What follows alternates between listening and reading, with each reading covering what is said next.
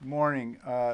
It's kind of awkward to be doing a presentation this way, but I appreciate the opportunity to do it, and that Avner and Maria and others uh, have have invited this.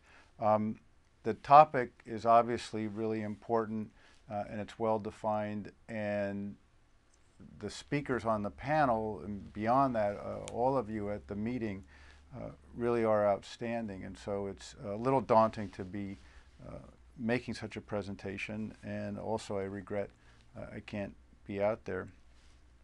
I haven't been as systematic and thorough in researching issues related to norms as others of you who are there. So what I'm going to do is only offer some not necessarily connected observations about norms related to the potential use of nuclear weapons. And I'm going to make 4 points. They really are drawn from, in a sense, from being in the field a long time and observing leaders in different states as they think about and talk about the use of nuclear weapons. The first point I would make is that the issue really is about first use. That's too often lost in general discussions about the nuclear taboo. Nina makes the point in her book, but I think a lot of the subsequent discussions of the book or of the taboo in general kind of allied over the importance that we're talking about first use of nuclear weapons. And I think there's a related point, which is that, at least to my mind, or as I would think about it, to the extent we talk about a taboo or a norm, there's both a utilitarian calculation and a normative belief behind it, behind the taboo.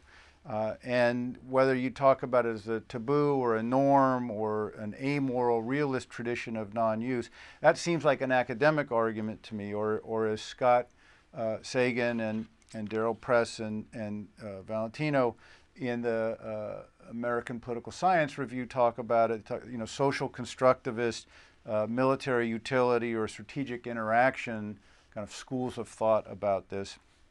It seems to me they're all at play. And similarly, there's kind of always a utilitarian as well as a normative dimension really to any taboo.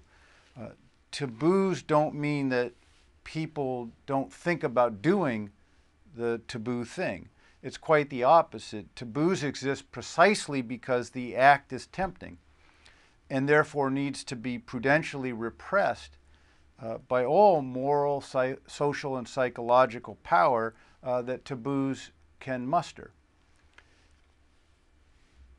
And in the nuclear case, it's that first use is not unthinkable. And suggesting that first use is unthinkable is misleading. Rather, the notion of the taboo is to make the thinking about it as fleeting and prejudicially negative as possible. First use may cross the mind as a potential impulse, but the taboo makes you rule out the action immediately and not come back to it. It does not, in my view anyway, it doesn't negate the normative dimension to acknowledge the utilitarian thinking or the consequentialist thinking is what creates taboos in the first place. Human beings created taboos against eating each other or having sex within a family because doing either thing creates trouble that's likely to reduce the probability of your passing along healthy reproductions of your genes. There was a material basis for over time proscribing and creating the moral weight of taboos against these actions. And I think critics of the nuclear taboo, or of the idea of a nuclear taboo, tend to want to make morality or moralism and values, they want to take it out of the discussions of nuclear weapons and international security. They tend to favor hard-headed force-to-force calculations and kind of denigrate anything that might have a moral overtone to it. But it seems to me that's a false and unnecessary opposition. Why would we not just simply say that the physical destructiveness of nuclear weapons is why initiating nuclear war has become something like a taboo. And if there's a moral dimension to this, it's both produced and reinforced by the material effects of nuclear weapons. So it's both kind of a moral taboo as well as a consequentialist imperative. Now, the second point I would make is that the taboo or norm is not about nuclear weapons per se. Rather, nuclear weapons are about instantaneous mass destruction, and that is the action to be precluded. It's instantaneous mass destruction. And so here the issue is conduct that unambiguously threatens whole nations.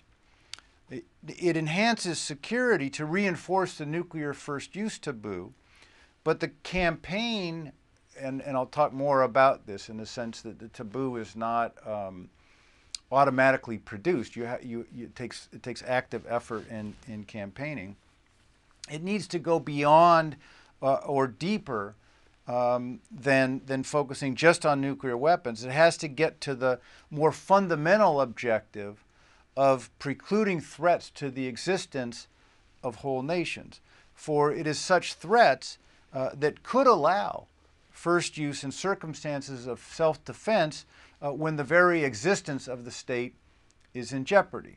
This is basically, I'm paraphrasing here, the advisory opinion of the International Court of Justice, which didn't rule that the first use of nuclear weapons would inherently violate international law, because they had, again, in a kind of narrowly argued or decided opinion, the idea that in self-defense, when the existence of the state is in jeopardy, first use may be permissible.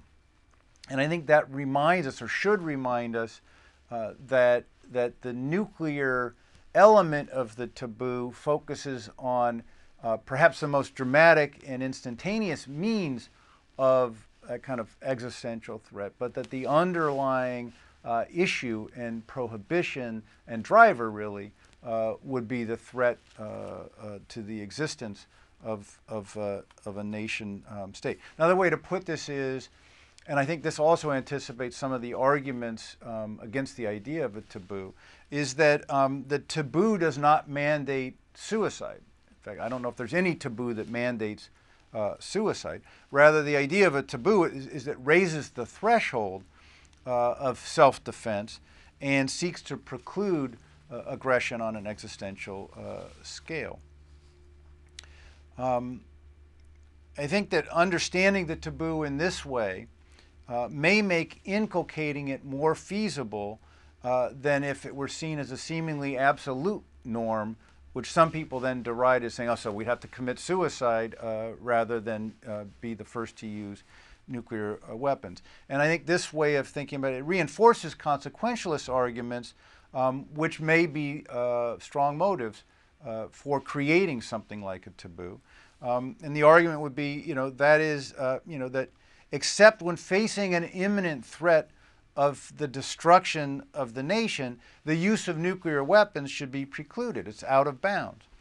And to reinforce this injunction and the material interest behind it, don't threaten the existence of others. It seems to me that's what's going on, and sometimes that gets lost when we just talk about the nuclear taboo. Third point, top elites are who really matter when thinking about and talking about the taboo. The public, not so much. And here I think the article that Scott and Press and Valentino did provides a really good setup. So I want to quote a passage from that. They write, scholars who attribute nuclear non-use to powerful norms clearly indicate that those norms are widely held. For example, Tannenwald describes the nuclear taboo as, quote, a widespread popular revulsion against nuclear weapons, end quote, and argues that, quote, domestic public opinion was an important factor both in constraining U.S. leaders' resort to the use of nuclear weapons and in forming the taboo itself, end quote. Scott and his colleagues write, taboos in particular are so deeply rooted in a society's culture and psyche that it is difficult to imagine a contemporary taboo that would apply only to elites. Incest and cannibalism, for example, are considered unthinkable and trigger disgust across all social and political classes. Well, I have a couple of thoughts on that. One is my instinct, and Nina's there and she can correct this, is that neither she nor Tom Schelling had a lot of data about public opinion regarding the use of nuclear weapons, but they relied on assumptions that may or may not be correct, and the surveying that Scott and his colleagues did raises questions. But I want to pick on the quote from Scott and his colleagues too, because they talk about cannibalism, being widely shared in perspective. Well, I think cannibalism's not widely thought about at all or undertaken because food's widely available in most of the world that we're considering.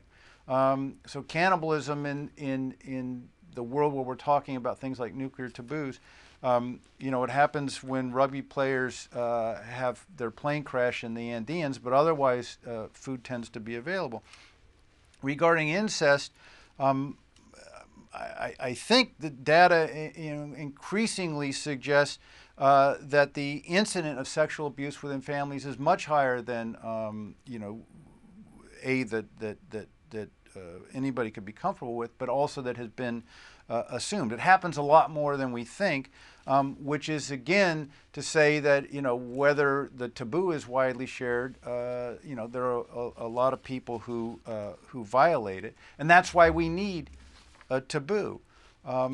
So whether or not there's a wide public appreciation of a nuclear taboo, what we need are elite decision makers who hold it or who understand, in a sense, and will try to inculcate it thereafter. And so here I disagree with Scott and his co-authors when they write that there, quote, are strong reasons to believe that public opinion on nuclear weapons ought to affect the decisions of elites whether or not to use them. I mean, I'd leave aside whether public opinion would affect the nuclear calculations of Russian, Chinese, and North Korean leaders. And I mean, as we see, for example, in Russia right now, in the kind of the euphoria and the support for the annexation of Crimea, it's fairly easy to manipulate public opinion on these things. So to me, it's much less consequential. But let's think about public opinion and the American commander-in-chief in a nuclear crisis.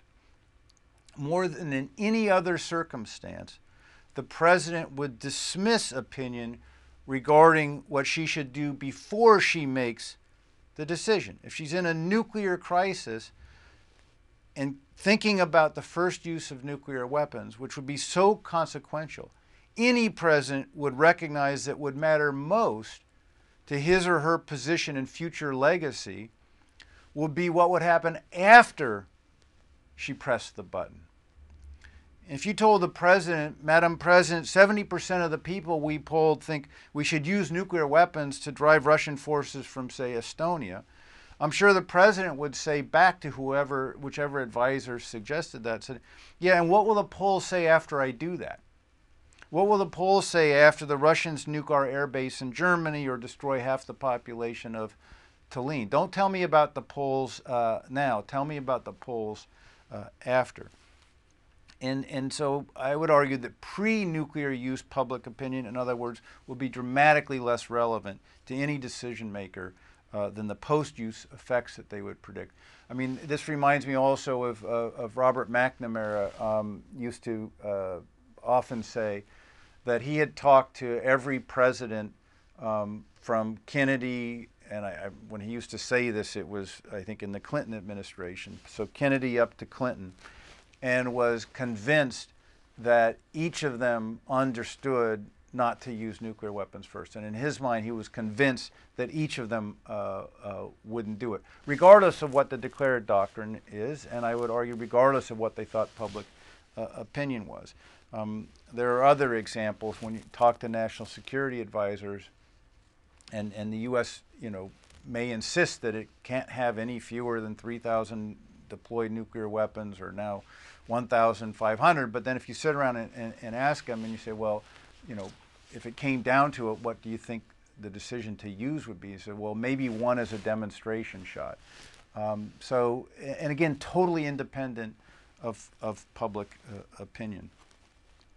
Fourth observation or point is that precisely because taboos and norms are socially constructed and they restrain actions that are tempting, and because such taboos and norms are inculcated and maintained by elites, their viability and durability requires constant promotion in elite circles. There's nothing natural or automatic about them. And I wrote in this monograph I did last year, Do Unto Others, I researched the air war campaign in World War II, and I think it's a great example of this. So President Roosevelt, on his own, without reference to public opinion, in 1939, created a norm and got an agreement, not to bomb urban populations, undefended cities. Got the Germans to agree, the Brits to agree, and then we shortly broke that norm. Shortly after the war started, and again, that decision was made both to announce the norm, was that without reference to public opinion, and then the decision to break the norm was made without consulting the public or public opinion. And indeed, Churchill and his government lied to the British public about what they were doing in bombing cities because they were trying to obscure it from the public. But once that bombing started and the campaign was underway, there was no public protest to it, and indeed there really wasn't through the end of the war. So, I mean, in a sense, it shows both how easy it is for politicians, political leaders to slip and to let the imperatives and the drive to win or to pound the adversary to slip off of norms.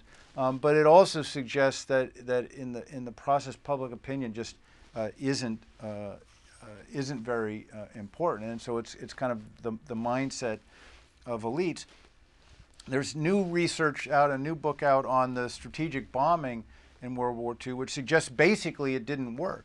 And it seems to me, rather than simply prove the importance of consequentialist arguments, insight from this episode of basically, kind of wanton mass destruction, and Churchill talked about it in a private memo,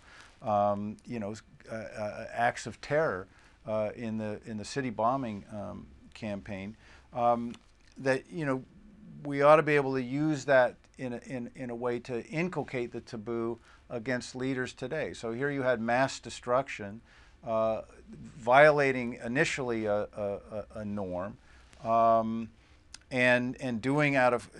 being done out of consequentialist arguments that this will work, but in fact it didn't work. In most of the historical record would suggest. And one of the reasons is when you begin wiping out people in large numbers, their countrymen fight back like they have nothing to lose.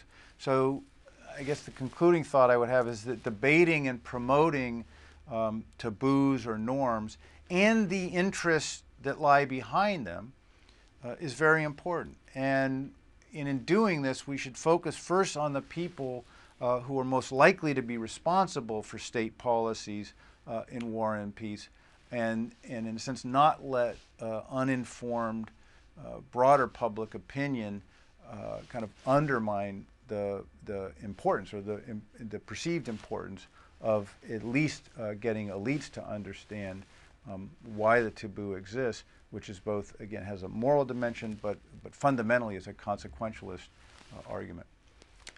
Thanks, and I look forward to being part of the discussion via the phone.